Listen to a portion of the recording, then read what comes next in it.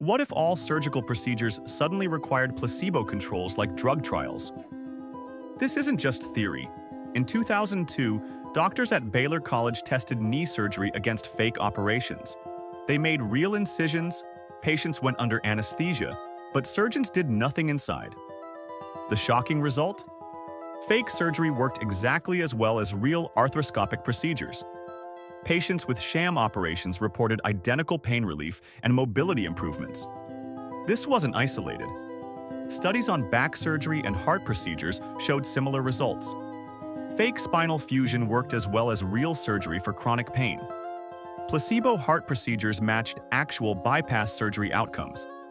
If this became standard practice, entire medical specialties would collapse overnight. Insurance companies would refuse to pay for unproven surgeries. Thousands of operations performed daily might be completely unnecessary. The placebo effect would be recognized as one of medicine's most powerful tools.